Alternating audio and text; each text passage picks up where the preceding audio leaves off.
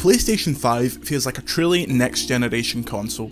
From its towering, unique design to its tech which powers some utterly jaw-dropping visuals, the PlayStation 5 is already an extremely impressive console. While only a handful of games will be truly exclusive at launch, those that straddle the line between PlayStation 4 and PlayStation 5 deserve to be played on the latter. Other than a few confusing changes to the user interface making navigating the menus slightly more difficult, it's a system that's hard to find fault with. The visual power and mind-bending speed of loading times make the PlayStation 5 a worthy successor to Sony's sales juggernaut, and the DualSense controller is a genuine leap forward that you need to play to believe. The PlayStation 5 has a swagger about it. From the bombastic opening animation to the aesthetics of the menu, everything about it screams you've just purchased a piece of high-end tech. This is mirrored in the design, which is both sleek and utterly enormous. It's a swagger well earned. Sony dominated the last generation via a very simple message. They have the services, we have the games. A theme that's mirrored in the launch of both the PlayStation 5 and the Xbox Series X. Unfortunately, this is limited to PS4 and PS5 games, as sadly, despite rumours to the contrary, PS5's backwards compatibility efforts still pale in comparison to the suite of options on the Xbox. But speaking of those PS5 games, the ones I've been able to test, which is about half of the games that will be available at launch, will make you forget all about that. The marquee title is Marvel's Spider-Man Miles Morales, a half-step sequel to 2018's Spider-Man, and the game that most, if not all, PS5 owners will pick up with their system. It follows, shockingly, Miles Morales as he navigates his way through his first year being Spider-Man and moving to Harlem from Brooklyn. Visually, the game is probably the single best looking video game I've played on a next generation piece of hardware, offering both a performance mode which locks the game at a solid 60 FPS with an adaptive 4K, and a fidelity mode which sits at 30 FPS but with ray trace lighting. I was repeatedly smacked across the face with how good this game looks. The game isn't a full-length title, think Uncharted Lost Legacy, but this is reflected in its price and the fact that it's based in the same open world from Spider-Man 2018. But you soon forget that because Miles as a character is so incredibly charming and engaging that you forget about Peter Parker and his new face. While obvious comparisons will be drawn to the best superhero film ever and to the Spider-Verse, instead of shying away from that, Miles Morales embraces it. Although sadly, he doesn't wear Jordans. Gameplay wise, it is extremely similar, but this is no bad thing. Spider-Man 2018 was fantastic. There's a reason it sold roughly 1 billion copies. They'll be making Spider-Man games till the end of time, but they'll never have to update the swinging because Insomniac have perfected it.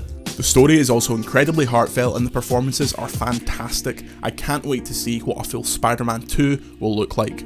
The pack-in title, Astro's Playroom, is a beautiful love letter to the history of PlayStation. A game that you may write off as a simple tech demo, it both serves its purpose to show off the power of the new controller and revels in the long history of PlayStation's hits, and with good humour, its misses.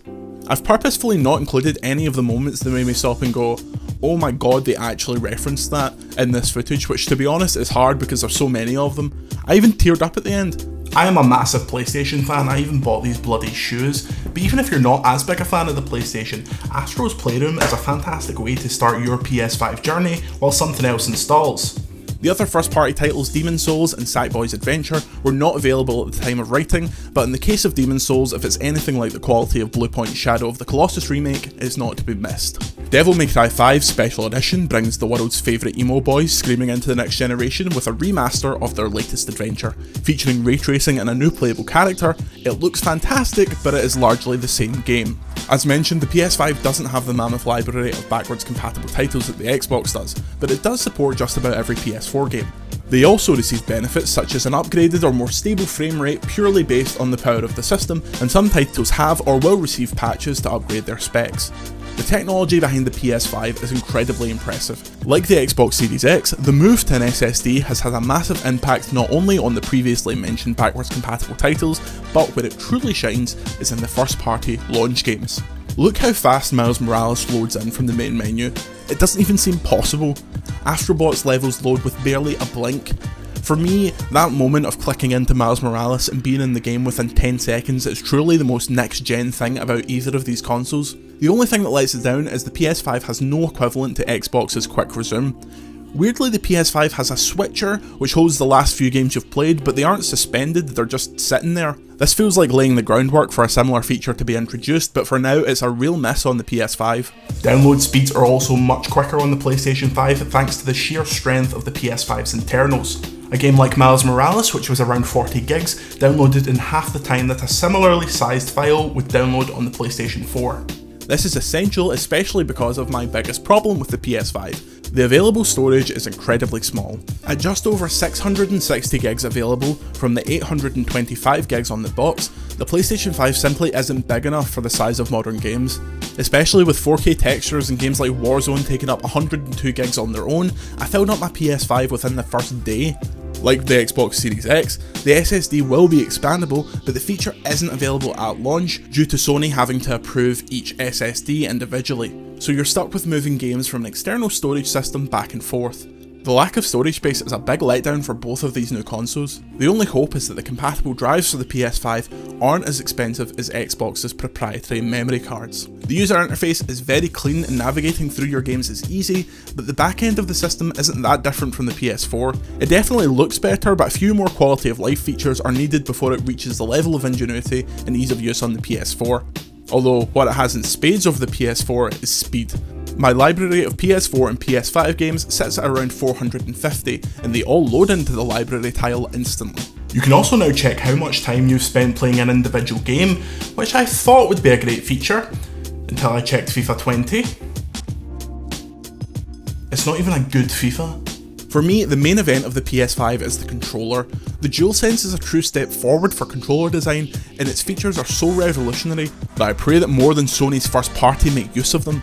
Astro's Playroom shows itself really well, but no amount of description compares to actually trying the thing for yourself. Triggers have resistance to them, the controller's haptics can make it feel like you're skating on ice or walking through mud. It's something that I think a lot of very innovative developers could take advantage of. It's also more comfortable to hold in my opinion, although thus far the battery life hasn't been exceptional. This will obviously depend on how much the controller's extra features like haptics are used. The console itself looks like a skyscraper from the year 3000 and I love it. It's massive, almost egregiously so, but I really like the way it looks. Honestly, the console could be the size of the moon just as long as it was quiet, and thankfully I'm thrilled to report that the danger to the west of Scotland posed by my PS4 exploding is over. The PS5 is whisper quiet. The PS5 is a generational leap. From setting it up, to holding the controller for the first time, to then being dazzled by Astro's Playroom and the visual and technical fidelity. The moments in Spider-Man like ray traced lighting or the hyper fast loads that make me stop and think, this is the next generation of games. I didn't think a controller could possibly shock me in 2020, but the DualSense does that. It has all the potential in the world to be the differentiator for the PS5. The ways that it's already used in Astro's Playroom and Miles Morales show that. It makes the Xbox Series X controller feel so standard by comparison. The launch lineup is by far the stronger of the two boxes, and while I wouldn't say it justifies the console's price on its own, if you get one, you're going to feel like you're sitting down to a leap forward in tech. It made me feel the way I did when I first got a PlayStation 3 and my PlayStation 4. If the PS4 was greatness awaits, the PS5 is greatness realised.